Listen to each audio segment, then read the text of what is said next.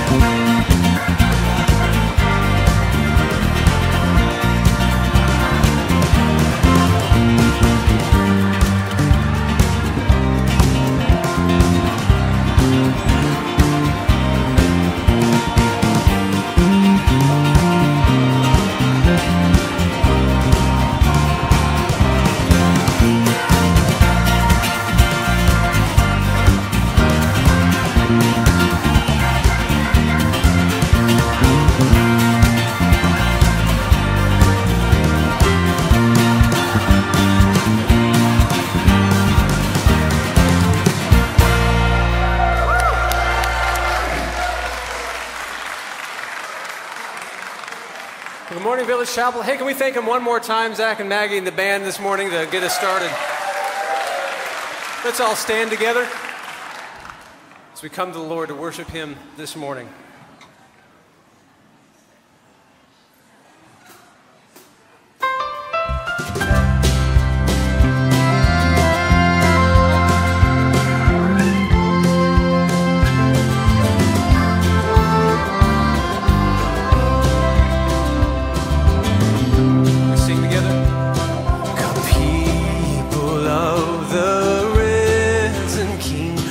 Delight to bring Him praise.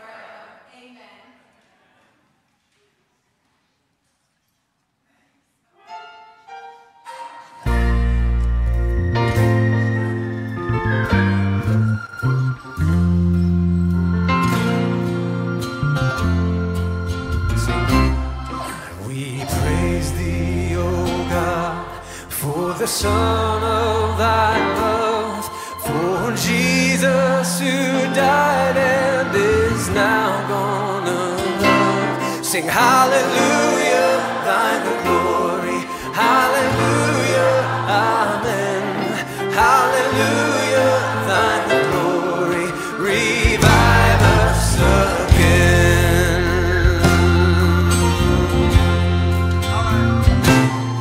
We praise thee, O God, for the Spirit of light, who has shown us our Savior and scattered our night.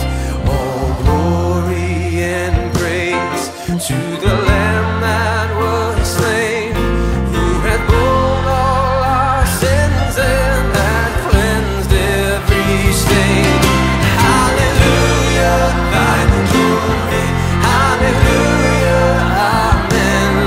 Hallelujah, thine the glory, revive us again.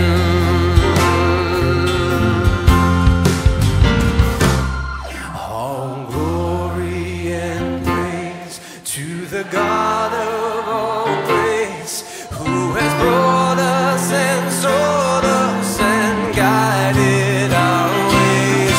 Revive us again, fill each heart with thy love.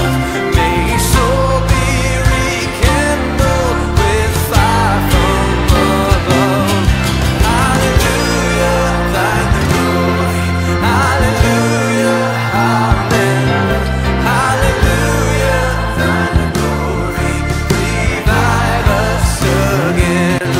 Hallelujah, thine the glory, oh hallelujah, amen. Hallelujah, thine the glory, revive us. Just our voice, church, sing hallelujah, thine the glory, amen. Hallelujah, thine the glory, revive us again.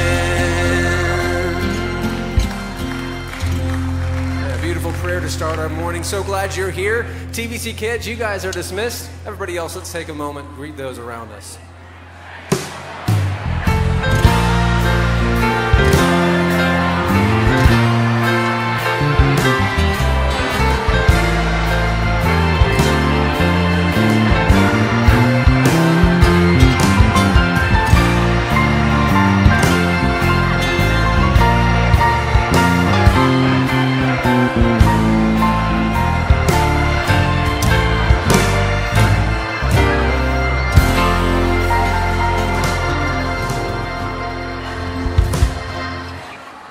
Good morning, Village Chapel. My name is Emily Bailey, and I am privileged to serve as your communications and creative director. And I have the privilege of giving you some announcements. So let's take a look at those. The first one is we are hiring. So if there is anyone that you know, or it might be yourself, who is interested in looking for some part-time work, we are specifically in need of members of our production and AV team. So if you know a thing or two about video, audio, or computer slides operation, we would absolutely love to talk with you about being on the team. We are also looking for childcare workers that can serve midweek for Bible studies and extra events. You can go to thevillagechapel.com/hiring to read the specific details and to get in contact with us. The second announcement I have for you today is that Lunchtime Talks is coming back, and we will be starting on September the 27th. If you work around the Nashville area, we would love to have you for this midweek lunchtime Bible study. It's 45 minutes. It starts right at noon, and we will be taking a look at the minor prophets. So it will be a selection of those, and you can sign up for that. We want to make sure to provide enough lunch for you, and so you can sign up at thevillagechapel.com/events.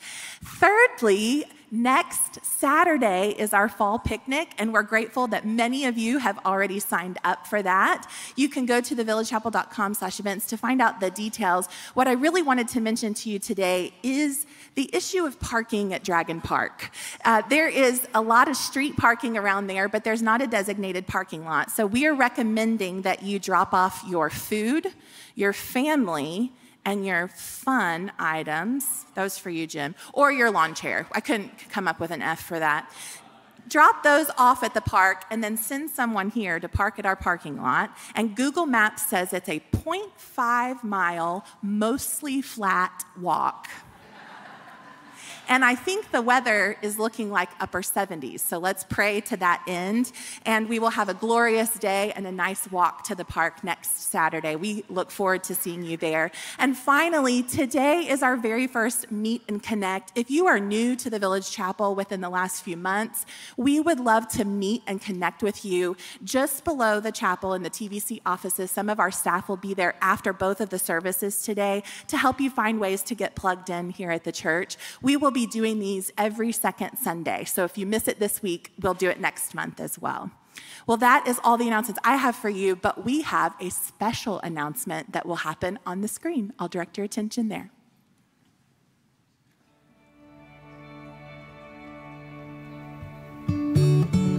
Hello, folks. It's our privilege to share some exciting development plans here at TVC. Over the past few years, the TVC leadership has been praying, dreaming, and planning for a multi-season outdoor gathering space for adults and a secure play area for our TVC kids. These design spaces will help to foster community and witness, and we can't wait to show you what's planned. The development of a 30 by 30 foot pavilion and continuous play area will begin soon, just outside these doors. We like to think of this new extension of our facility as an outdoor fellowship hall that will expand the use of the living room. We look forward to how the Lord will use this new outdoor space in between services on Sunday mornings, for small groups, for weddings, events, potlucks, and so much more. The Servant Leadership Council has allocated resources and planned for this capital expense for several years. We invite you to participate by continuing your faithful giving at TVC for the ongoing day-to-day operations of the ministry. What a great joy to see more worship of God, more lives transformed, and more kingdom living right here in Hillsboro Village for generations to come.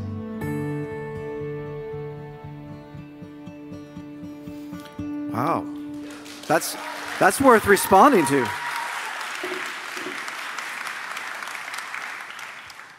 I heard that collective gasp when you saw the graphic and heard the words continuous play. What an amazing thing coming there. Quick announcement before I lead us in our prayers this morning.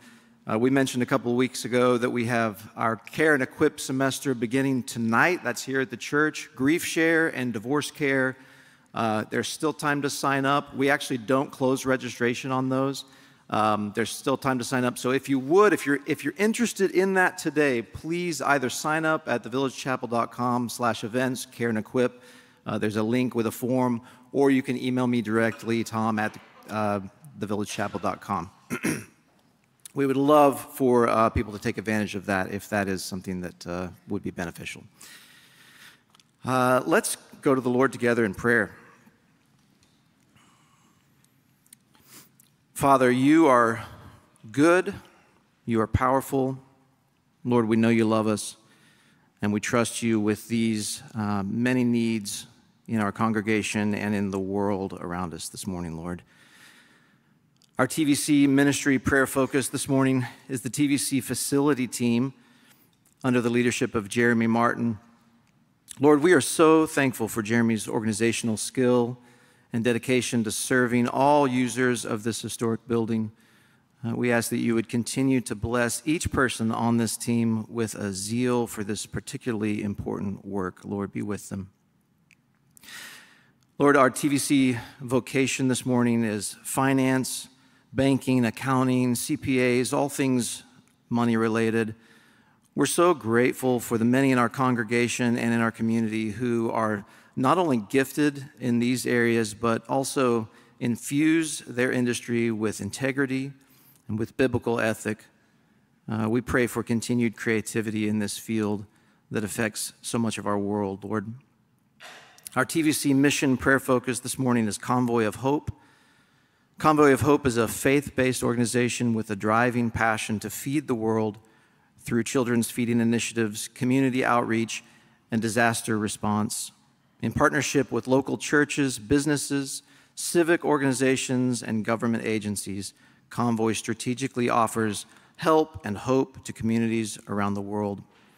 Convoy of Hope is currently serving those affected by Hurricane Idalia, the fires in Maui, and many others nationally and internationally. Lord Father, we ask you to continue to be generous and near to this organization and the many that they serve. Lord, we are brokenhearted and grieving the many lives lost in the disaster in Morocco, Lord, this horrible earthquake. Lord, we know there are many grieving families there. Reports continue to come in, and the death toll has now surpassed 2,000 people. Lord, have mercy. Many in Marrakesh are sleeping on the streets at night for fear of returning to their homes. We pray for protection for the citizens there, for the many response and relief workers who are already in the country and are on their way. Thank you, Lord, that there's so much faithful giving here at TVC that we've already been able to make a specific donation to one of our trusted disaster relief organizations. We pray that you would be in that effort, Lord. We pray that you would be present. We pray that you would be near. Lord, we pray for you to be glorified in all of this, Lord. A regular TVCer has requested that we continue to pray for the people of Ukraine, Lord. This war continues to claim thousands of lives every day. And many of us are starting to accept this terrible conflict as a reality between these nations. We ask that this war would be over as soon as possible. We ask that the daily deaths would stop, that healing would begin. Help us, Father, to desire peace as much as we hate injustice, Lord. We pray for Casey, daughter of TVCers Nancy and Dwayne Murphy. Casey is pregnant with her first child, and this past week experienced some complications at 30 weeks. That is a scary thing, Lord, we know, for everyone. And we do praise you, Lord, that Casey and the baby are now stable. The plan is to keep Casey in the hospital until delivery by C-section in 4 weeks. We ask that Casey and the baby will remain stable until this baby's ready and fully developed for delivery, Lord. Pray that you would keep your hand on mom and baby, Lord, and be with Nancy and Dwayne, as I'm sure that they are stressed and concerned, Lord. Bring them calm and peace. We continue to lift up TVCer Donna Dean as she recovers in a Maryland hospital after a tree fell on her tent while she was camping there in Maryland. In addition to several broken vertebrae, she continues to have issues with her spleen. Even after a procedure earlier this past week, she is requiring supplemental oxygen. She's worried about possibly needing a splenectomy. Lord, I know that she is stressed about the care plan there. We pray that she can remain calm and hopeful. We know that she's anxious to get back to Tennessee, Lord. We ask for healing for her. We pray that you would touch her body, Lord. We ask for doctors to be wise and compassionate. We just ask that you would be in that situation, Lord, and bring her home soon, Lord, so that she can have some semblance of comfort and normalcy as she heals, Lord. We lift up Judy Clayton, mother of TVCer Paige Clayton. Judy had a stroke last week while Paige was out of the country. I'm thankful, Lord, for last night's report that Judy is swallowing and is talking a bit and is alert.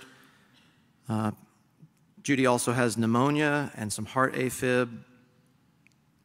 Paige is in the process of trying to get back to her, but won't be able to get back to Atlanta until Tuesday night, and I know that she is stressed about that. We ask that you, Lord, would bring her home safely.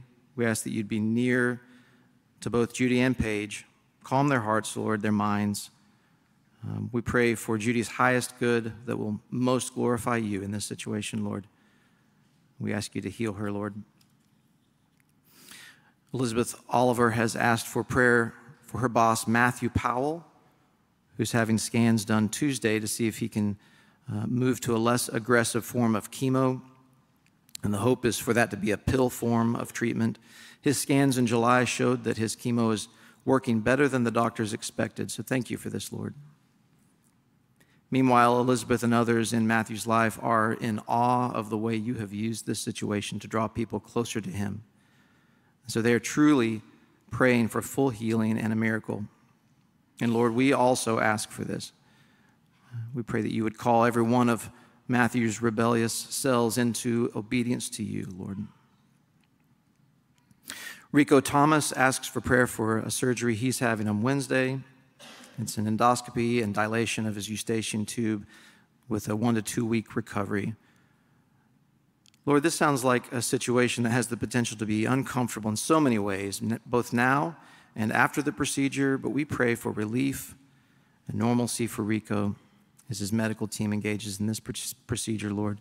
Be with all involved in this, we pray.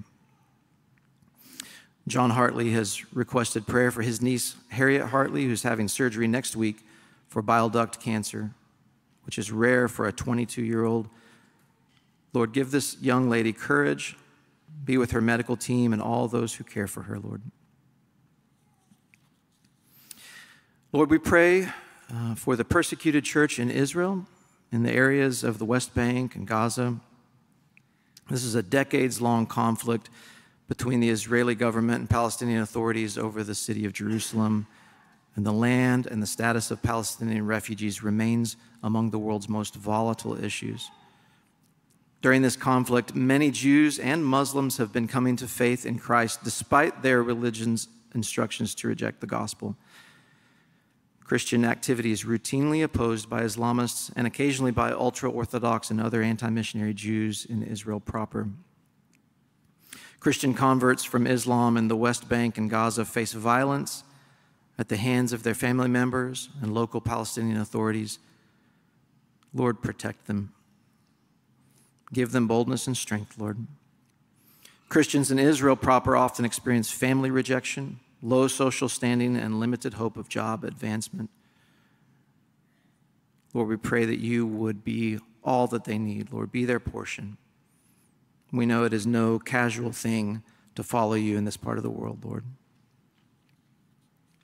Specifically, we ask that you would be with Messianic congregations that have been increasingly targeted by anti-missionary groups. We pray that you would be with Christian families in the Hamas-controlled Gaza Strip who face continual pressure. We pray for Christian converts from Islam and Palestinian areas, especially those who have lost jobs. Provide for them, we ask. We pray for young believers from Orthodox Jewish backgrounds trying to restart their lives with very little education. And we pray for African congregations and other ethnic churches that face discrimination in this area. Lord, we know that there is a peace coming when you sit on the throne that will be better than anything we could ask for here on earth, Lord. But we do ask for peace in this region, Lord. We pray that you would continue to help our hearts and minds to desire that. Build your church, Father, in Nashville and abroad. Protect your people. Give us a voice to speak truth, beauty, and the gospel wherever and whenever opportunity allows. Give us the appropriate burden for those who need to know you, Lord, and for those who suffer for knowing you, Lord. We trust that our times are in your hands, that you are a sovereign God who has a plan to set all things right one day. Lord, your heart breaks at what our heart breaks for. Until that day, we ask your Holy Spirit to be with us, to lead us and guide us into every good endeavor. Lord, we pray for our pastor, Jim, this morning as he teaches from chapter 2 of 1 Kings. Thank you for his preparation. Speak through him, we ask, as we prepare our hearts to receive in this new series, Lord. Father, continue to bind our hearts and spirits together as one as we pray this prayer that you taught us. Our Father, who art in heaven, hallowed be thy name. Thy kingdom come, thy will be done, on earth as it is in heaven. Give us this day our daily bread, and forgive us our trespasses, as we forgive those who trespass against us. And lead us not into temptation, but deliver us from evil. For thine is the kingdom, and the power, and the glory, forever and ever. Amen. Amen. I invite you to stand if you're able as we continue to sing to our Lord this prayer.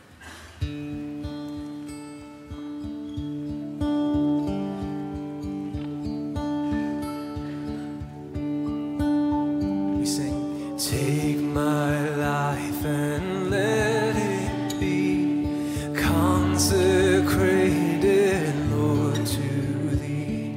Take my moments and my days, let them flow in ceaseless praise.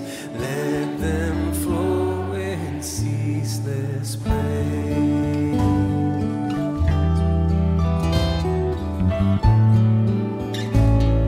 Take my hands and let them move at the impulse of thy love. Take my feet and let them be swift and beautiful for thee, swift and beautiful for thee. Take my voice and let me sing, always only for my King. Take my lips and let them be filled with messages from thee, filled with messages from thee. Take my silver and my gold, not a mite would I withhold. Take my intellect and use every power as thou shalt choose, every power as thou shalt choose. Oh, take my will and make it thine, it shall be no longer mine. Take my heart, it is thine own, it shall be thy royal throne, it shall be thy royal throne. And take myself and I will be ever only all for thee, ever only all for thee.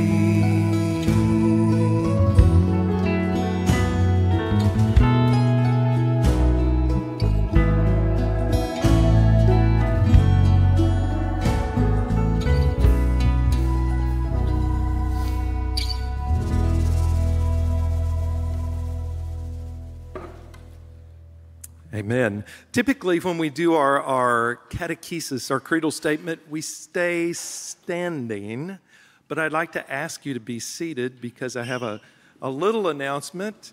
Tony and Susie Higginbotham, where are you? Can you stand up, please? You guys, this is their 57th anniversary today. Woo!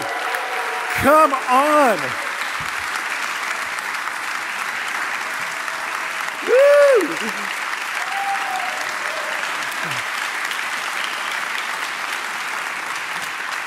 You guys are such a picture of faithfulness to each other and to God, self-sacrificing love for each other. We're grateful for you. So let's read our creedal statement together. This comes from the Heidelberg Catechism, and it's just a beautiful statement on the faithfulness of God. What do you believe when you say, I believe in God the Father Almighty, creator of heaven and earth? That the eternal Father of our Lord Jesus Christ, who out of nothing created heaven and earth and all that is in them, still upholds and governs them by his eternal counsel and providence. In him I trust so completely as to have no doubt that he will provide me with all things necessary for body and soul, and will also turn to my good whatever adversity he sends me in this life. He is able to do so as Almighty God, and willing also as a faithful Father. Amen. I like that one, Matt. That was really good. Thank you for that. Morning, everyone. Hey, let me add 2 prayers. Lord, pray for my wife right now. Is feeling a little under the weather today. Just lift her up. And based on what we just said, I'm reminded our confidence is in you. There's not 1 square inch of the entire creation that doesn't belong to you. You know exactly what's going on. Trust you, and thank you so much that she looked a little bit improved today, so grateful for that. Pray also for my mom, who was in the hospital as of last night, and just pray for her that she'll be watching. She's probably watching all of us right now, so pray for her and ask you to give her a speedy recovery. Give those doctors great wisdom. Thank you for my brothers who so faithfully take good care of her, too. Pray all this in Jesus' name, amen. Thank you for joining me in that. We study through books of the Bible here at the Village Chapel. We do have extra copies. If you would like one to follow along, this is another good day to have the text in front of you. So raise your hand up real high and somebody will drop one off if you want a paper copy. You can probably see up on the screen there as well the QR code, and you may feel free to access the house network as well if you would just like to follow along in the text online. The QR code will also give you the notes and quotes here for today's study. Despite King David being on his deathbed, feeble and frail, despite the older brother Adonijah's attempted coup d'etat, the older brother of Solomon, that is, Solomon had now become king, just as Yahweh had promised and had planned. Here is the story of an uncertain and shaky kingdom that was being reset or reestablished, redirected, if you will. The Hebrew word, the verb that's used 4 different times in this chapter, chapter 2, is kun, K-U-N, and it means established. You'll see it in verse 12, verse 24, verse 45, and verse 46. So it really serves as a thread, thematic thread throughout chapter 2, which is another really bumpy ride, okay? So we're gonna take this again, just like we always do, but it's a bumpy ride. I hope you'll sit up straight and pay close attention. Yahweh guides and establishes his choice for Israel's king with Solomon on the throne, setting up the lineage that will one day lead to and include David's greatest son, Jesus himself, the Messiah, Jesus of Nazareth. But this story does raise some interesting questions, and as it did last week for us, they might include these questions, and perhaps you've had these questions before. Can God be trusted? Does God know what he is doing? What has God actually promised to do? And does he have both the power and the will to actually do that, fulfill his promises? This is all really important, especially as regards what we're calling this study, which is the King of Redemption history. I love that. And then today we're going to call it Establishing God's Kingdom here for chapter 2. Would you look at the text with me? As David's time to die drew near, he charged Solomon his son, and then we're going to get, for the next few verses here, down to verse 9, these are David's final words to Solomon. And remember, he's chosen Solomon over Adonijah. Adonijah tried to do this coup d'etat, and he tried to establish himself, assert himself as king. David heard about it through Nathan and Bathsheba. David shut it down, immediately anointed or had Solomon anointed king. So he pulls Solomon to his bedside, and here's what David's final words are. He says, I'm going the way of all the earth. David, back in 3,000 years ago, knew what we all know right now, that out of every 100 persons born on the earth, 100 of us will also leave the earth in death. And he knew this. He knew the statistics. It was overwhelming. Along the way, there is one who got back up from death, not just in a temporary resuscitation, but in what we call the resurrection. He is King David's greatest son, Jesus, and the one we trust in. But as he pulls Solomon before, he says, I'm going to go the way of all the earth. Be strong, therefore, and show yourself a man.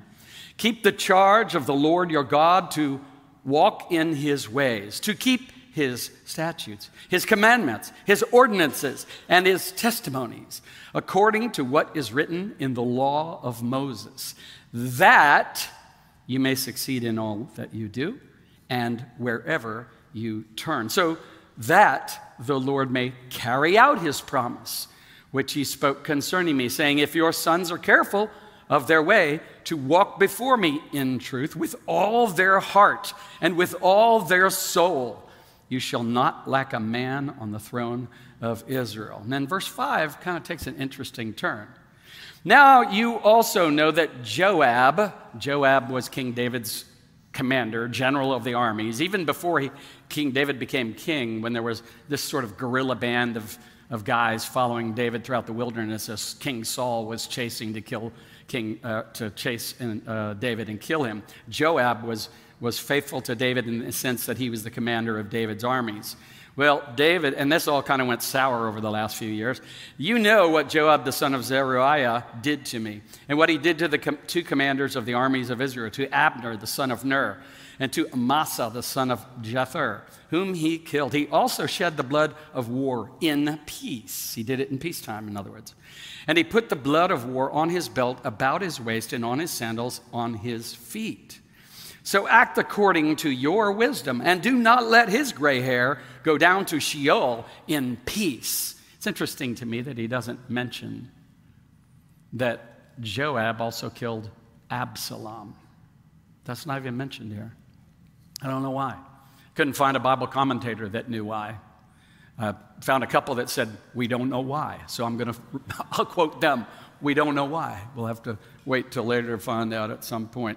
And then there's another little turn, verse 7. But show kindness, remember, dying words of David to his son Solomon.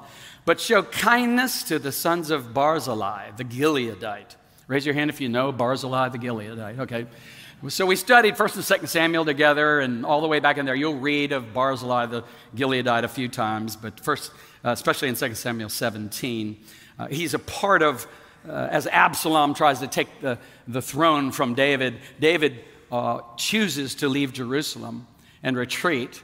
And along the way, he and his band of sort of merry followers, they are treated in a healthy way by Barzillai the Gileadite. He gives them food and supplies as they're traveling, even though Absalom is the apparent, in another coup d'etat is going to take Jerusalem.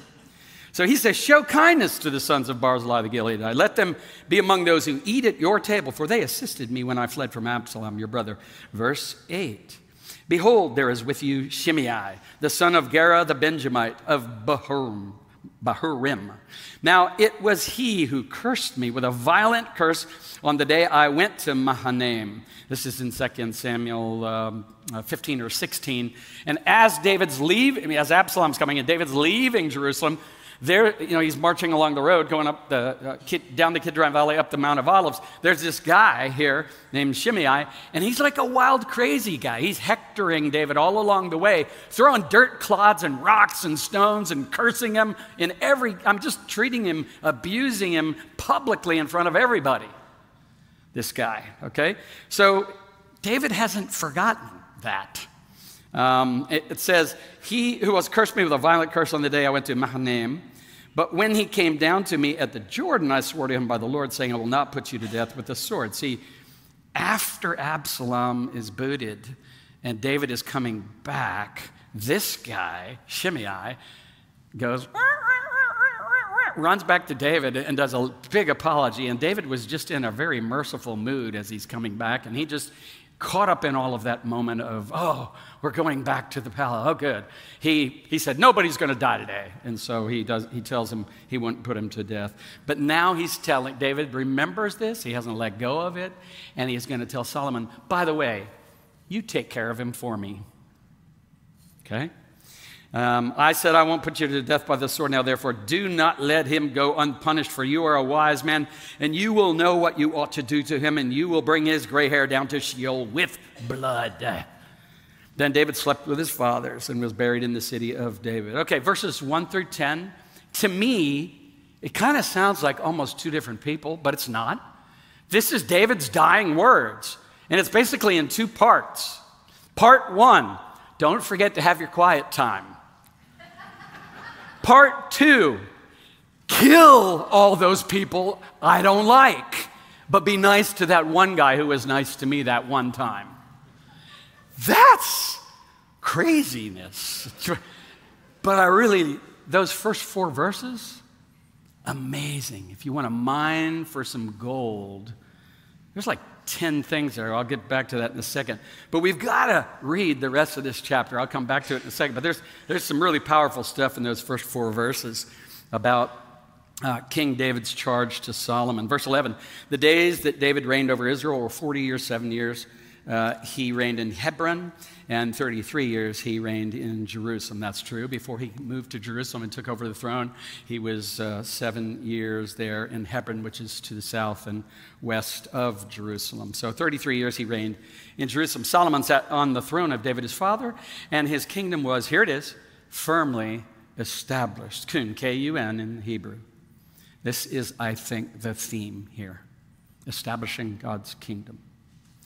Verse 13 all the way to 43 are a description of how Solomon responds and how this all kind of works itself out. Let me fly through it, okay? Adonijah, the son of Haggith, Haggith was his mother, who was one of the 8 wives of David, came to Bathsheba, the mother of Solomon. Okay? She said, remember, Solomon's the king now. Do you come peacefully, Bathsheba says. And she had every reason to be cautious about his approach.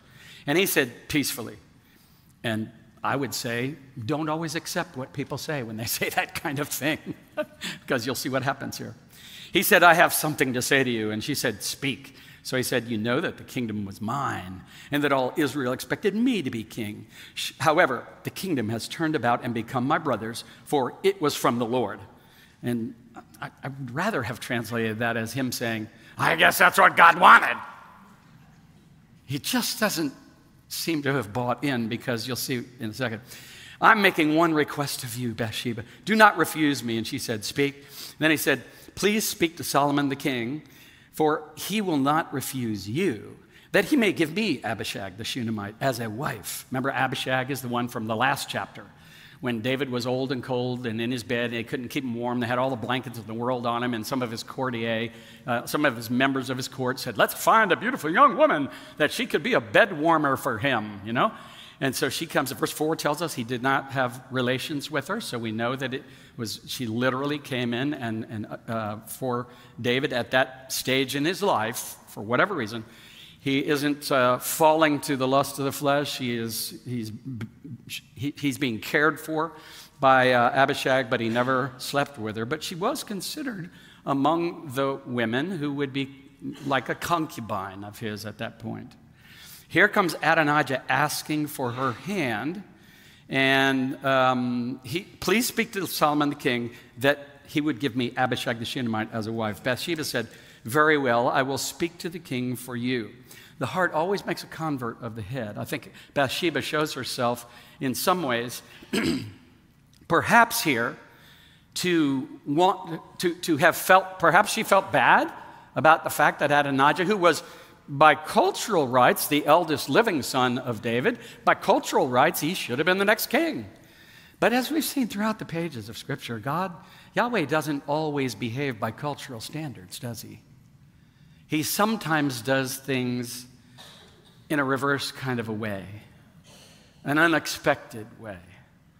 And indeed, this is one of those occasions. But for whatever reason, Bathsheba says, I'll speak to the king. Here, verse 19, Bathsheba went to King Solomon to speak to him for Adonijah. The king rose to meet her, bowed before her, sat on his throne. And then he had a throne set for the king's mother. She sat on his right. So she's got a real place in his life, and even there in the royal room, if you will, the court, if you will. She said, I'm making one small request of you. Do not refuse me. The king said to her, ask my mother, for I will not refuse you. Probably not the wisest moment of Solomon's life. But remember, he hasn't asked for wisdom yet. That's coming next week, so we'll see him grow in wisdom, okay? So she said, let Abishag the Shunammite be given to Adonijah, your brother, as a wife. King Solomon answered and said to his mother, and why are you asking Abishag the Shunammite for Adonijah? Ask for him also the kingdom, for he is my older brother, even for him, for Abiathar the priest, and for Joab the son of Zeruiah. And see, these were co-conspirators with Adonijah, Abiathar the priest, Joab the son of Zeruiah. So King Solomon swore by the Lord, saying, this is in front of Bathsheba, may God do so to me and more also if Adonijah has not spoken this word against his own life. Now therefore, as the Lord lives, who has established me and set me on the throne of David, my father, and who has made me a house as he promised, surely Adonijah will be put to death today. So King Solomon sent Benaiah. This is going to become his Joab, if you will. So Solomon sent Benaiah, the son of Jehoiada, and he fell upon him, meaning he fell upon Adonijah, so that he died. 26. Then Abiathar the priest said to the king, then to Abiathar the priest, the king said, here he's going to treat Abiathar with just wisdom, I think, here in this case. Go to Anathoth. This is a little town just outside of Jerusalem. To your own field. By the way, this is the hometown of Jeremiah the prophet a number of years later. So I love when you triangulate some of these stories and you start to see the way this is a very small place, Israel. It's about as big as the state of New Jersey. And so he says to Abiathar, go to Anathoth, to your own field, for you deserve to die. But I will not put you to death at this time, because you carry the ark of the Lord God before my father David, and because you were afflicted in every way with which my father was afflicted. So Solomon dismissed Abiathar from being priest to the Lord in order to fulfill the word of the Lord, which he had spoken concerning the house of Eli in Shiloh. You can jump back. You can see in some of your margins, some of your Bibles will have the references, so you can go back and look over their stories. But basically, what Solomon does here is, instead of killing Abiathar like he did Adonijah, he simply fires Abiathar from being priest and sends him back to his home. Verse 28. Now the news came to Joab, and you can imagine the word is spreading fast, that Solomon is cleaning house. Now the news came to Joab, for Joab had followed Adonijah, although he had not followed Absalom. Joab fled to the tent of the Lord, took hold of the horns of the altar. This is in the tabernacle, okay? The temple has not been built yet. And it was told King Solomon that Joab had fled to the tent of the Lord. Behold, he is beside the altar. Then Solomon sent Benaiah, the son of Jehoiada, saying, go fall upon him. And that means go kill him, okay? If you need me to make that clear, that's exactly what that means, okay? Benaiah came to the tent of the Lord and said to him, thus the king has said, come out. But he said, no, for I will die here. And Benaiah brought the king word again, saying, thus spoke Joab, and thus he answered me. And the king said to him, do as he has spoken, and fall upon him and bury him, that you may remove from me and from my father's house the blood which Joab shed without cause.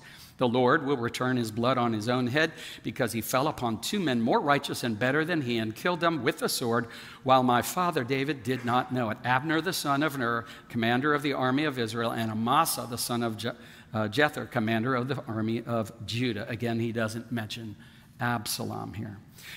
So shall their blood return on the head of Joab and on the head of his descendants forever. But to David and his descendants and his house and his throne may there be peace from the Lord forever. So Benaiah, the son of Jehoiada, went up and fell upon him and put him to death, and he was buried at his own house in the wilderness. And the king appointed Benaiah, the son of Jehoiada, over the army in his place, that is, in Joab's place. And the king appointed Zadok, the priest, in the place of Abiathar. Remember the one who's been fired? Zadok has now taken his place. Now the king sent to and called for Shimei, and said to him, build for yourself a house in Jerusalem and live there. Do not go out from there to any place. For it will happen on the day you go out and cross over the brook Kidron, you will know for certain that you shall surely die. Your blood shall be on your own head. So you're going to live. I'm going to give you the opportunity to live, just as he's done to Abiathar, but I'm going to confine you under house arrest, essentially, is what's happening here. And just like Abiathar has a choice, Shimei has a choice. Okay? And we see this throughout the Old Testament. These folks have some choices, and they just keep making bad choices, including Solomon, along the way. For it will happen the day you go out and cross over the brook Kidron, you will know for certain that you will surely die. Your blood shall be on your own head. Shimei then said to the king, thy word is good. As my lord the king has said, so your servant will do. So he's agreeing to this whole thing. He is fully aware. It's very clear. And Shimei lived in Jerusalem many days. So some time passes. It came about at the end of 3 years that two of the servants of Shimei ran away to Achish, son of Maacah, king of Gath. This is a Philistine city. And they told Shimei, saying, behold, your servants are in Gath. Gath was the hometown of Goliath. Some of you remember that. And then Shimei arose and saddled his donkey, and he went to Gath, to Achish, to look for his servants. And Shimei went and brought his servants from Gath. And it was told Solomon that Shimei had gone from Jerusalem to Gath and had returned. And the king sent and called for Shimei and said to him, did I not make it you swear by the Lord and solemnly warn you, saying, you will know for certain that on the day you depart and go anywhere, you shall surely die. And you said to me, the word which I have heard is good. Why then have you not kept the oath of the Lord and the commandment which I have laid on you? The king also said to Shimei, you know all the evil which you acknowledge in your heart, which you did to my father David. Therefore the Lord shall return your evil on your own head. But King Solomon shall be blessed, and the throne of David shall be blessed, or established rather, there's that word again, before the Lord forever. So the king commanded Benaiah, the son of Jehoiada, and he went out and fell upon him so that he died. Thus the kingdom was established, in the hands of Solomon. Okay, like last week, I'm going to say what you're all thinking. What is this doing in the Bible? And how can we go from have good devotions to take care of business for me? I mean, it sounds like, like David is the dying mafia don.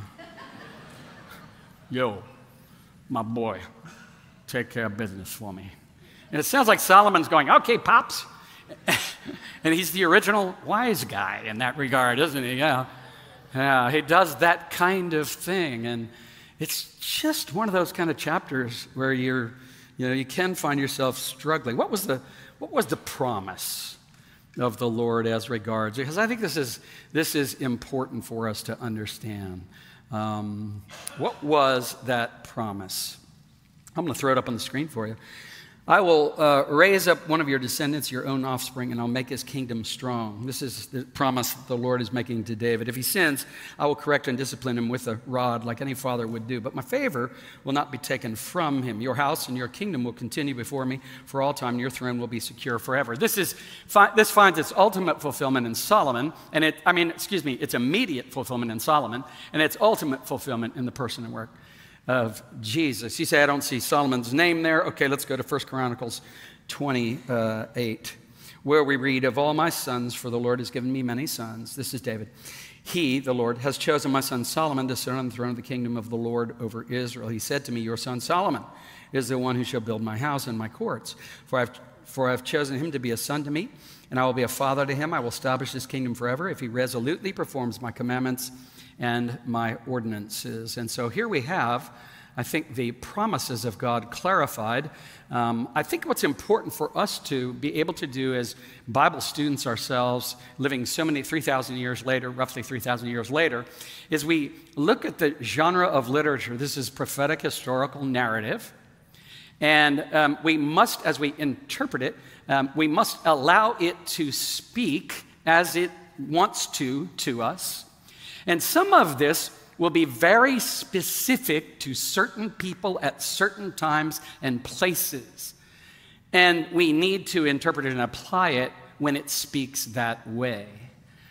Some of the other things that we find in prophetic historical narrative will be more like timeless truths, and we read them and we do the good job, the hard work of rightly dividing the word of truth. And so I want to draw a distinction between the first part, have some good devotions. There's more to it than just that. I don't mean to trivialize it. And this other stuff that we're reading here, there's some very specific people, and to establish God's kingdom, the current version of the iteration of God's kingdom with Solomon as king, there had to be some enemies evidently removed. Let's look first at the part that makes a whole lot of easy sense to us. Advice regarding character and spiritual life. Be strong. What does that mean? It's very important, 2 words. It's the kind of thing the Lord would say through his angel to Joshua before he goes into the promised land. Be strong is the kind of thing a father would say to a son who is about to go on a dangerous mission or journey or that sort of thing. So the Lord, through David, is saying to Solomon, be strong. You will have resistance. There will be tension. There will be times where the resistance will come from outside, and other times the temptation will come from inside.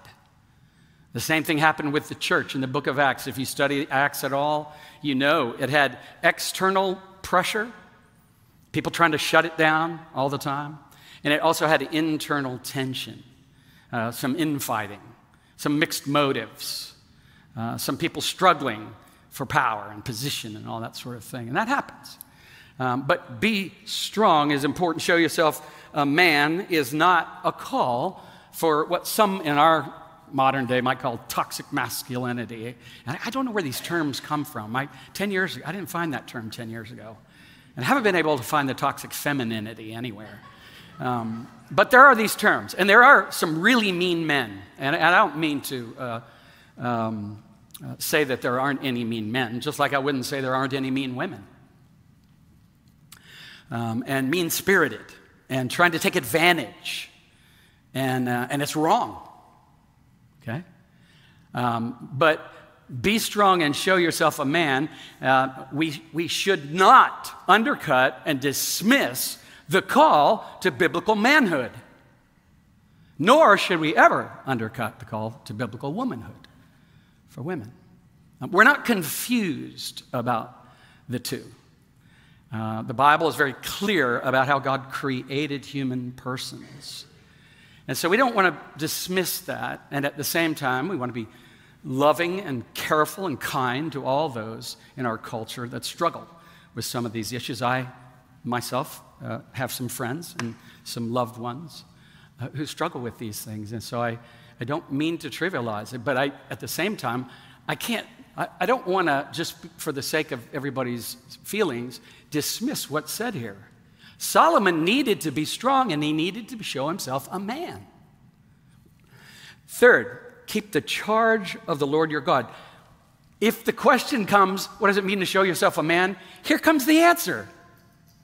It's not get up and scream at people. It's not go down, take a bunch of steroids, lift a bunch of weights so that you can prove you're the strongest dude on the block. It's not you're going to go out and be the World Wrestling Federation champion or whatever. It's not that. To be a man in the biblical sense means to keep the charge of the Lord your God. And for husbands, in my study in Ephesians, in my podcast, we just came through chapter 5. Man, it means laying down your life for your wife as Christ laid down his life for the church. That's what it means to be a good husband. And I'm 45 years in. We're still figuring all of that out. But keep the charge of the Lord your God, which includes walking in his ways. In other words, not just verbal consent to the existence of God, but actually walking that out in every bit of your life. It's really, really important. And that looks like keeping God's statutes, his laws, his commandments, his ordinances, his rules, his testimonies, his admonitions. I love this little string of synonyms. It's as if David is saying to Solomon, it's not unclear what God's will is for you. Now, in our day and time, we all are so concerned about God's will as it regards our job or which school we should go to or should I marry this person or should I date this person or what should I live or what. And we have all these events that we're planning our entire identity and life around. And God's will for us is expressly revealed, and it has more to do with our character than with how much money we make or where we go to school or how popular we are.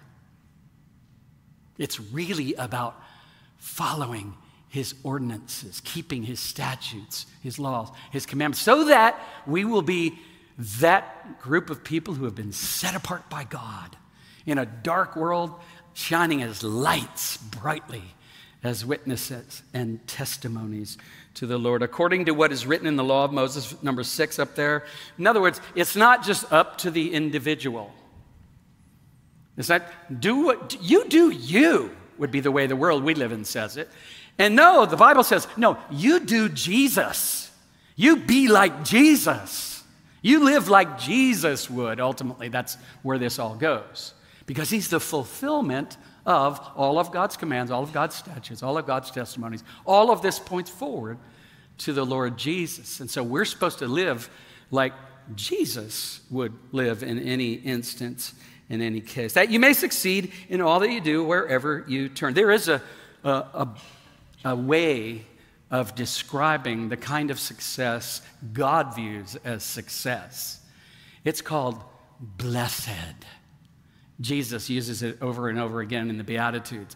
Blessed, flourishing would be the soul, even the soul that suffers, even the soul that has turned itself completely over to the Lord, his will, his ways, his wisdom. Yes, that's how we find the blessed life, that we may succeed according to the way God would define success, and that we may carry out, and I love this, that the Lord may carry out his promise. This is the purpose for Solomon, for David is telling Solomon, for which you should do all of these things. We're invited to join Yahweh in the work he's doing as the king of redemption history. Dale Ralph Davis would say, law obedience is the condition for promise enjoyment. I like that. Law obedience is this condition for promise enjoyment. So we learned so much here. And Dale Ralph Davis goes on to say, kingdom stability is not anchored in our experiences or our profession, not in our education or pedigree, not in our ministerial achievements, but only in obedience to the clear word we have long possessed. God's not left us in the dark. See, that's what I love that David said, that this is according to the laws of Moses that have been written down. It's not just you kind of make a way for you, the way you want everything to. No, that's not it at all. And I don't know about you, but I, for one, I'm so greatly relieved about that. Maybe you're not, but I am. Why? Because I don't think freedom is found in me just getting to do whatever I want to do. I think that's false freedom. I think my heart, my wanter, as we've called it here before, is actually broken and misguided. And I often want things that aren't good for me. And frankly, I often want things that aren't good for you. Or others, let me put it that way. I don't mean you specifically. But you can probably think of some people that you frankly don't want things that are good for them because you're mad at them. You're holding on to anger and bitterness. You're mad at them. You don't want, and the simple, trivial version is you're driving down the road, somebody cuts you off. You want the Lord to bless them, but with a brick or a bale of hay or something. You just don't. Your wishes aren't good for them is the thing.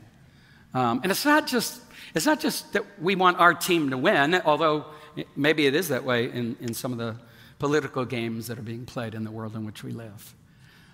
My team, no matter what, you know. I don't think that's the way we're to be. I think we're to turn this all over to the Lord, and there's where true freedom is found. Because no matter who's in the State House or the White House, it doesn't matter to me. Why? Because God's on the throne of my life. I belong to Him lock, stock, and barrel. There's nothing anybody in the State House or White House can do that's going to take that away from me. So I'm really free, you see? I'm completely free. This is why the Apostle Paul could sing hymns in jail. He was chained to a smelly old Roman soldier. He was in prison, and he's writing Philippians using the word joy, joy, joy, over and over again. And he's talking about the joy of the Lord is my strength. Rejoice in the Lord always. Again, I say, rejoice. While a rat is nibbling on his toes, he's joyful. That's freedom. That's real freedom right there. I love here that we see the kingdom of God will be established in us as we study God's word. Solomon, study God's word. Know it. Testimony. He uses all those synonyms to say, you need to study God's word. That's why we at the Village Chapel study through books of the Bible. It's what's really good for us, and we want the kingdom of God established in us. This is how we gain God's perspective and God's wisdom. This is how we discern God's will and God's ways. We get in His word. As I said last week, lessons from redemption's history in the past will bring us wisdom for the present and guidance for the future. Thy word have I hid in my heart that I might not sin against thee. It's so important. Thy word is a lamp unto my feet and a light unto my path is so important. What's your view of Scripture? Nice inspirational book or the Word of God for us? The platform for belief and behavior for you personally. The Scotch Catechism, Lewis says that man's chief end is to glorify God and enjoy Him forever. But we shall then know that these are the same thing. Fully to enjoy is to glorify. In commanding us to glorify God, God is inviting us to enjoy Him. Do you think of God that way? He's not just the rule machine up there. He wants you to enjoy Him. He wants you to find this freedom that I'm talking about. Because God is infinitely and supremely glorious and praiseworthy. Glorifying God is exactly what we should do. We were designed for this. We were designed for Him as worshipers. And you're all worshiping something. It's either God or something that isn't God. But you, make no mistake, you are worshiping every day, every moment, all 86,400 seconds of the 24-hour period we call Sunday. We are worshiping something. I like Packer too. He said, if you ask, why is this happening in your life? No light may come. But if you ask, how am I going to glorify God right now? There will be an answer. I love that. I think that changes my view of literally everything. I've got to hurry. Number one, establishing God's kingdom. It's established despite the formidable opposition from without. I think we see that here in all the, what do we do with those verses that have all that violence and all that retributive justice, if you want to go? Some will see this, by the way, as vengeance. Some will see this as justice. Which is it? Honestly, I don't know. I don't know.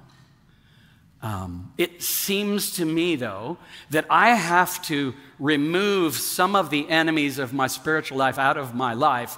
And it doesn't mean I should go kill them, but it might mean that I set aside some relationship. Like I stop hanging out with some people because why? Because they lead me astray.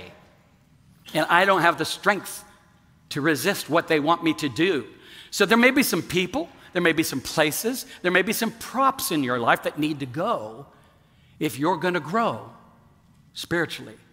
And I can't tell you what those are. I don't know. I just know that that seems to have been the case for me. And so we see that the opposition from without it doesn't have to stop the establishment of God's kingdom in your heart and in mine. I think that's important. We see that here. God's kingdom will be established despite significant failures within. And in David, we see a guy who's a failure. In Solomon, we see a guy who's a failure. In Adonijah, we see another guy. I mean, there isn't anybody in this chapter that's the hero. As a matter of fact, there's nobody in the entire Bible except Jesus who's the hero, ultimately. All human beings need a savior, a redeemer. All of us need a much greater king than we can vote in or keep in. We all need a much greater king than is on offer just among us. It's really important for us to know that. We need to turn to him, but with hope, because even as a failure myself, I mean, the only thing I'm consistent at is being inconsistent. You know, sometimes my spiritual life looks like this on a graph. And hallelujah, though, the Lord uses people like David and Solomon. And the last line of that chapter is the kingdom was established. And it's God's choice of a kingdom. We know that because we already read the verses where God chose Solomon. Israel's king was old, cold, and bedridden. Adonijah was a greedy opportunist, fixated on gaining power for himself. Solomon has a great start in some ways, but even now, we already see him sort of doing some of the same stuff that David did and that Joab did. And he's got another guy, Benaiah, that he's making do what Joab did. So it's already telling us there's darkness, there's brokenness there. But God's kingdom will be established despite all of that. God's kingdom will be established despite undesirable circumstances and unseemly events, just like the ones we just read about, just like the ones we see in our own world as well. God's kingdom will be established in spite of the earthquake, in spite of the tsunamis, in spite of the cancer, in spite of the pandemic. God is in control of human history. And we can, even in the midst of all of the storm raging, even in the face of all the giants we have to face, we can see the battle as belonging to us or to the Lord. We can trust in our boats and our own ability to navigate the Sea of Galilee, or we can say, no, wait a minute, we got the Messiah in our boat. Let's appeal to him and see what he will make out of this, whether the outcome, the physical outcome, is our choice or not. God's kingdom will ultimately be established by one greater than King David and greater than King Solomon, and his name is Jesus. These events in 1 Kings chapter 2 were a foreshadowing of another day, an even greater day. We see this transition of power from David, now it's Solomon. And some people think of Solomon only as the wisest and wealthiest. But man, he's kooky. 700 wives and 300 concubines. I mean, he's off the charts. It all goes to his head. He's already starting to do things that you kind of go, I just can't see that as the right solution, you know. But we'll see him just like us, going before the Lord, seeking wisdom. And look forward to that. That'll be a highlight, really, in the story of Solomon. David and Solomon had plenty of power, plenty of authority, knowledge, and wisdom, but without righteousness and without faithfulness, they could never become the king that we all want and we all need. You see, that's the difference with Jesus and all these other ones. Power, Jesus has all authority and all power in the entire, all of reality. He made that claim in the gospel records. All authority has been given to me. And then he made these kinds of claims. And he made the claim that he will return and set things right. That means he knows what's right, and that means he intends to do something about it. Again, rejoice in King Jesus. Put your hope and your confidence and trust and your faith in King Jesus. Christ is everywhere throughout the Old Testament. It speaks of him explicitly and implicitly in promises, patterns, types, hints, and images. Through these various ways, the Old Testament reveals and anticipates the richness of his character, his work, his life, his glory, his hope, his might, his love, his suffering. His wisdom, and so much more. And it does this all before the historical event of his incarnation. Scott Redd is the president of Reformed Theological Seminary in Washington, D.C., a good friend to a bunch of us here on staff, and I was just here for the Sing Conference. We had a great time to chat and talk a little bit, and told him we were going to be studying 2 Kings, or 1 and 2 Kings. He was very, very excited about it, and I thought he really hit it right there. Christ is throughout the pages of Scripture. He even claimed that in Luke 22, that all those Scriptures point to and find their fulfillment in him. Another good friend is Traveling Wax. He'll be here for one of our biblical thinking events on October 4th. He says, stressed, scared, anxious, distracted? Remember King Jesus. Take time to avert your eyes from everything else and look squarely at him. Look to his perfect life in your place. Look to his death on the cross for your sins. Look to his resurrection victory. Look to his exaltation as king. Look to his promise to come again. That's just simple gospel advice to us, isn't it? Yeah. So beautiful. I'll close with this Keller quote, and then I want us to sing and respond to our great king. Keller says, Jesus' miracles, they're not just proofs that he has power, but also wonderful foretastes of what he is going to do with that power.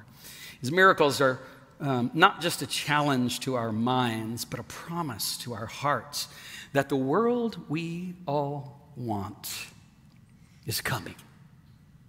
Yeah.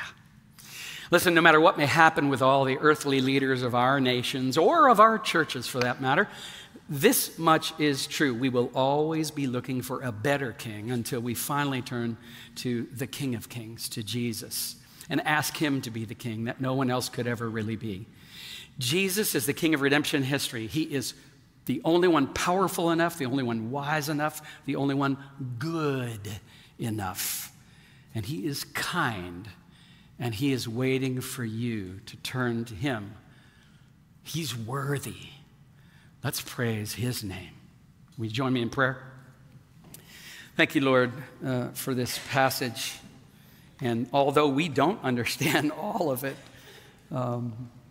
we have these gaps of 3,000 years, Lord. We have these cultural gaps. We have these religious gaps. We have these tradition gaps.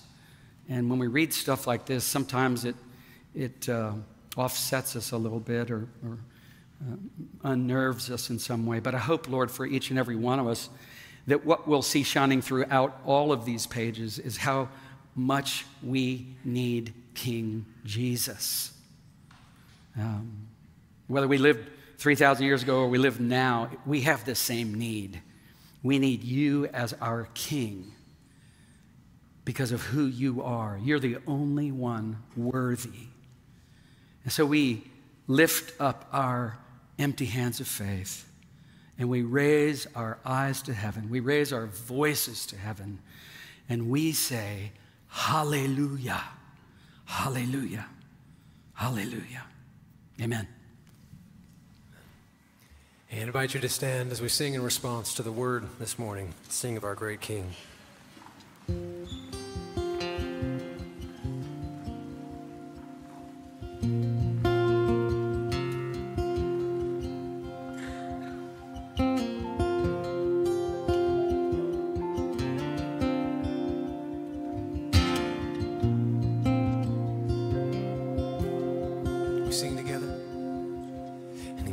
The uncreated one, the author of salvation, who wrote the laws of space and time, and fashioned worlds to his design. The one whom angels host revere, hung the stars like chandeliers, numbered every grain of sand, knows the heart of every man. He is King forever. He is King forever. He is King forevermore. God our fortress, God our fortress and our strength, the rock on which we depend. Matchless in his majesty, his power and authority, unshaken by the schemes of man, never changing, great I am. Kingdoms rise and kingdoms fall, he is faithful through it all. Crown him king forever, crown him king forever, crown him king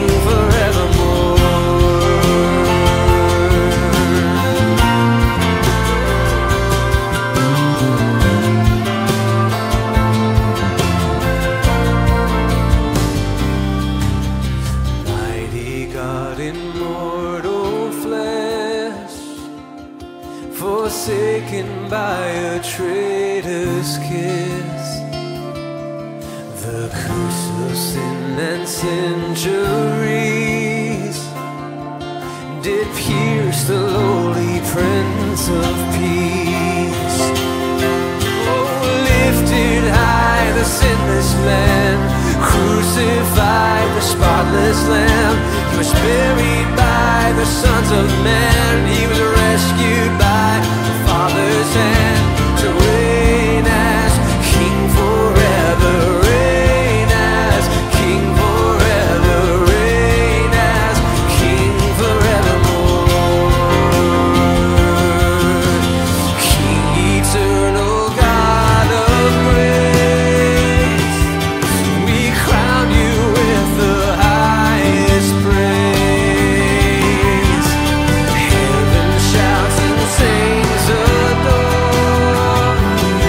sing holy, holy, holy Lord.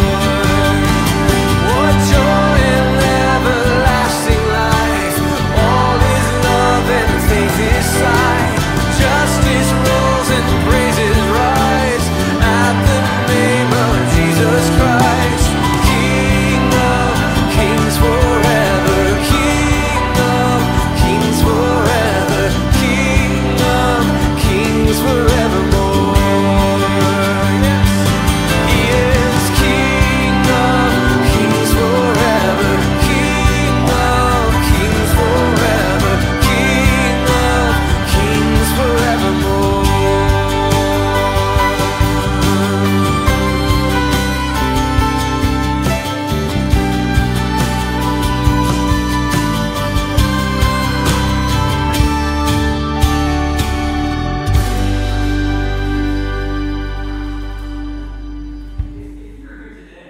You find yourself more curious about Jesus, would like to know him as your Lord, your Savior, your King. I want to encourage you, our prayer team gathers at that back corner there after each and every worship service, and I want to encourage you to head back there as we dismiss. Those folks would be glad to talk with you about the gospel, pray with you if you're here today and you have any kind of need whatsoever.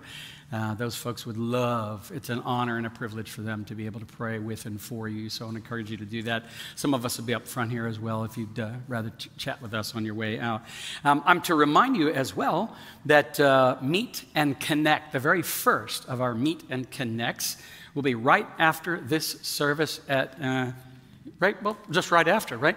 Head on down to the TVC offices, which are right below the chapel here. And this is for folks who are either visiting for the first time, or maybe you've just been coming for a few weeks, you've never met any of the staff, you'd like to just connect a little bit with somebody. We'll have a few of the staff will be down there, and they'd be happy to welcome you and chat with you just a little bit. The first floor below the chapel in just a few minutes, okay? Let's sing our doxology together, and then we'll have our benediction, okay? Praise God from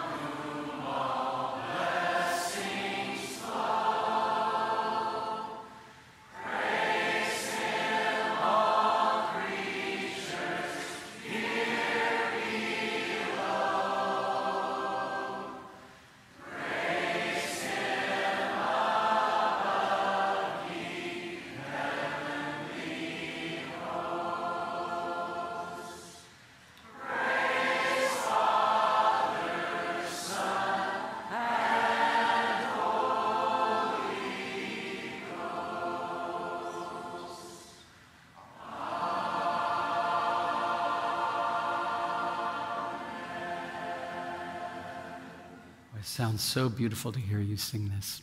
Now may Almighty God make you faithful to his calling, cheerful in his service, and fruitful in his kingdom. May the blessing of God the Father, God the Son, and God the Holy Ghost be upon you. May that blessing flow through you like a mighty river to all of those to whom he will send you this afternoon, this evening, and the rest of this week. Amen? Amen. Go in the peace of the Lord.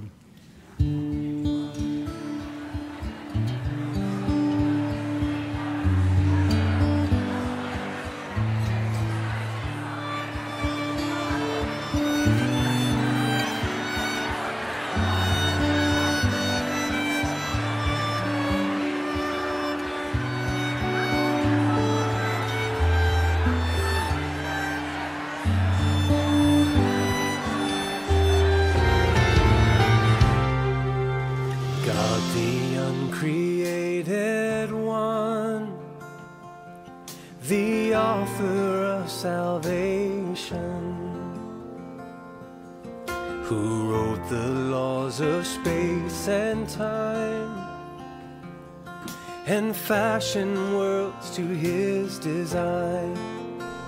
Hello, my sweet friends. Happy Sunday. I'm so happy to see you. Have you guys had a good week? Have you been working on your Fruit of the Spirit journals? Hey, don't worry, you could always catch up. So work on it as you can, as you have time, and with your family if you can, all right? It's so much better to do it all together.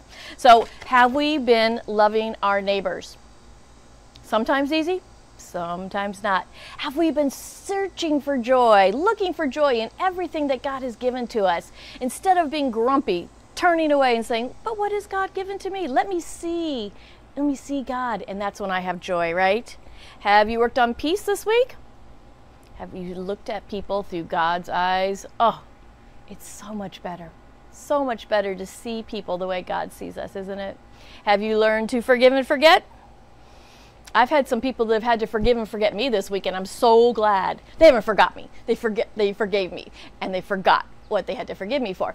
What about, have you helped other people shine this week? All right. So you guys, we've made it through love, joy, and peace. Let's do our hand motions just so we make sure we remember. Are you ready? Here we go. Love, joy, peace, patience, kindness, goodness, faithfulness, gentleness, and self-control. We are ready. Pull out your journals and turn to the yellow pages, page 22, and it says a big patience across the top. All right. I wish one of you could be reading this verse for me, but I'm going to read it for you. But read it out loud. All right. Get your family together and read this verse out loud. It's from Proverbs, which it's always a good day to read a proverb. All right. Here we go. Proverbs 19:11. A man's wisdom gives him patience. Does wisdom just come like you're born with wisdom? No. It takes some work, doesn't it? It takes some life living to get some wisdom. And then it says, it is to his glory to overlook an offense. All right. Those are two kind of different things, so we're going to talk about both. All right. So in your journal here, in bold letters, you might see that it says, smart kids use patience. So a man's wisdom gives him patience. So I translated that to you for smart kids use their patience. All right. They don't hold it back. They use their patience. And so I was trying to think, what would be the opposite of smart kids? Now, all of you guys are very smart kids. But if you were going to not use your wisdom and you were going to not use patience, you would be something else. So I thought, who could I quote? And I thought, why not Buddy the Elf? So if you are not going to use your wisdom, you will be, as Buddy says, a cotton-headed ninny-muggin, right? Don't be a cotton-headed ninny-muggin. We want to use our wisdom and be smart kids. All right, here we go. You like how it's fall, so we could talk about Elf already? All right. So the next part talks about patience. And I was thinking about that, and I was thinking, how do we learn wisdom? We could read the Bible, right? And so I brought out two different stories that I wanted to share with you really, really quick. Two guys that had to use some patience. First one, David. All right, now you guys remember when we studied David and when Samuel came and he came to a city where David lived. Does anybody remember that city, what it was called? I'll give you a clue. It's called the City of David in the Christmas story. Bethlehem, right? So they lived outside in the hill country, close to Bethlehem. And so Samuel came and he was going to anoint David and say he was going to be king, right? God had given a message to Samuel. And David, they went through all the different brothers, and finally at the end there was David, and he was out in the field with his sheep, and they brought him in, and Samuel said, "You have been chosen king." What did David do? Did he get to just go to the palace right away? No. He had to have patience. He actually went back out with the sheep. And I think you guys will remember, he learned how to be a good leader by being with those sheep, didn't he? All right, shepherds, they learned so much. So he had to have a lot of patience. It was many years. He went through a lot before he was going to be king. He had to have some patience. The other one I was thinking about was Joseph. All right, do you remember he had those dreams? And he dreamt that my brothers will kneel down to me, bow down to me. Did that happen right away? No, a matter of fact, he got thrown in a pit. He went through a lot. He was thrown in jail. He went through a lot, and he had to be very patient till the time when his brothers did come to him, and they did bow down, but he was able to help them. All right, so having wisdom and using that patience was so good in both those stories, okay? So in your journal, it says here to list some things in your life that you have had to wait for. And, you know, you guys are still young. You may not have had to wait for too much, but think about those. And moms and dads, I think this would be a great time to talk about your family history and think about what are things in your family that you've had to wait for, but in the end, you've seen how God uses those things, all right? So I was thinking about it in our family, and, you know, Mr. Chris and I had to wait a lot longer than we wanted to have our first baby, Isabella. All right, so we waited and waited and waited, and finally she was born, and it was such a blessing, and we were so grateful to God. And then a few years later, 3.5, we were going to have Isaiah, right? And we were so excited. So I was thinking about Bella. Think about Bella. She was actually blonde, about this tall, 3-year-old, and she was asking me every day, when is Isaiah going to come? When is Isaiah going to come? She was not being very patient, all right? Every single day she would ask, when is Isaiah going to come? When is Isaiah going to come? So finally one day we were out in the garden like we would be, and I pointed at some tulips and I said, Bella, when those tulips bloom, that's when your brother's going to be here. Well, guess what? God is so cool. On the day Isaiah was born, those tulips bloomed. It was just such a beautiful thing for me to see how God blessed her patience, right? God blessed us and showed her that, yes, it was time. Just like her mom had said, she stopped asking me every day. She just waited for those tulips to bloom, and on the day he was born, they bloomed. But guess what else happened? They bloomed 2 more times. These were not really strong tulips. They didn't bloom every year. And I think they were probably for northern area and not our area. They were really pretty. They were white and had green stripes, but they've only bloomed a couple of times. They bloomed when Isaiah turned 13, when he became a teenager, and then they bloomed again when he turned 18, when he became an adult. I just look at that story and I think about God was there, and he was there as a reminder. Be patient. I've got you. Be patient. I've got you as a teenager. Be patient. I've got you as an adult. Right? And those tulips blooming, it was just such a beautiful sign. So ask your mom and dad, are there stories in your family that just remind you of when you had to be patient and wait for something, but then boom, there it is. All right, grandparents are also really good to ask. And so I thought I would share a little grandparent story.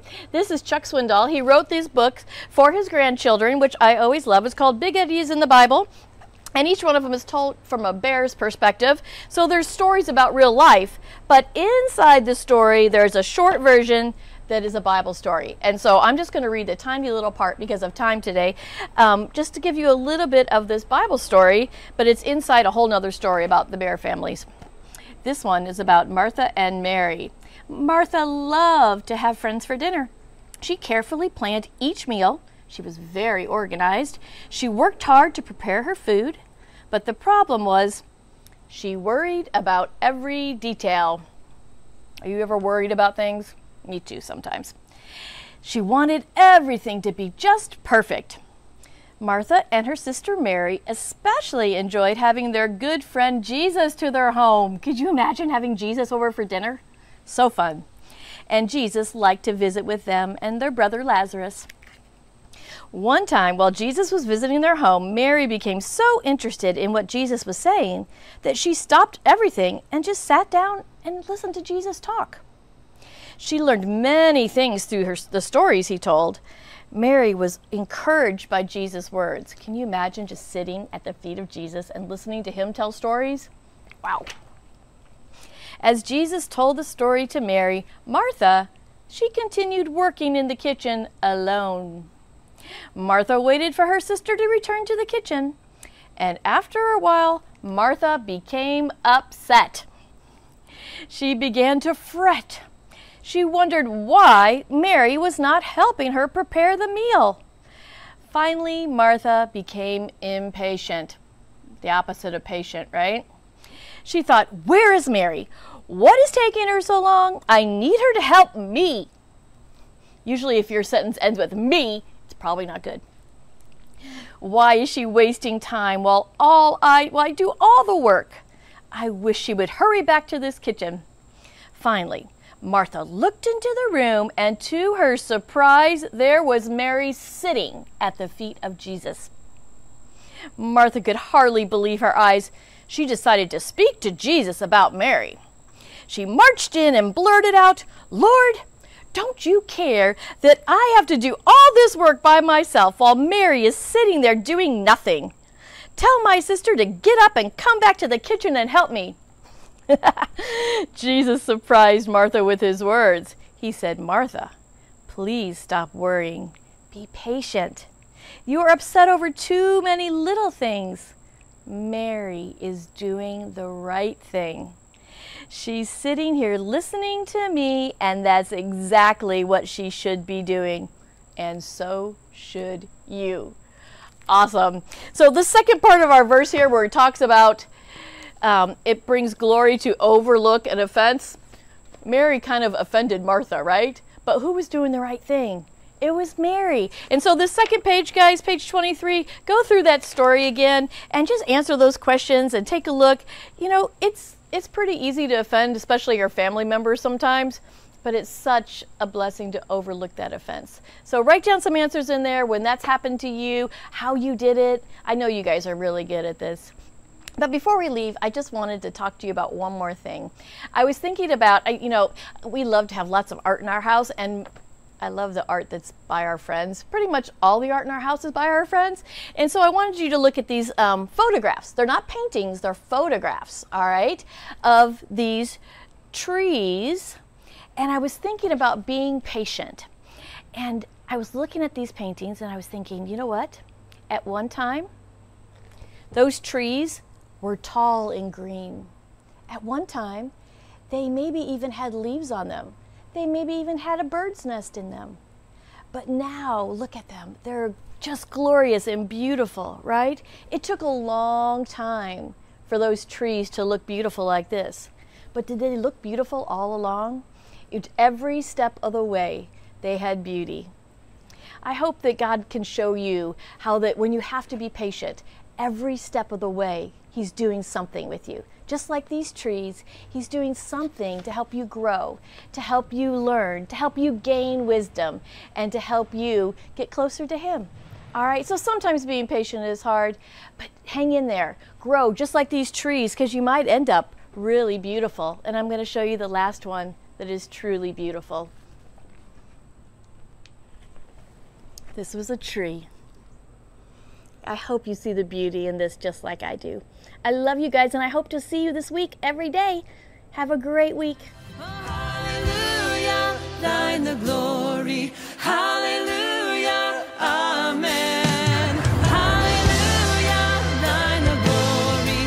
Revive us again.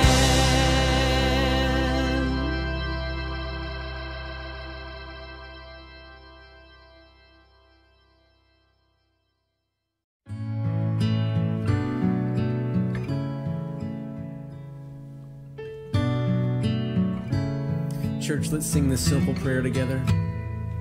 One day you'll make everything new, Jesus. One day you'll bind every wound. The former things shall all pass away,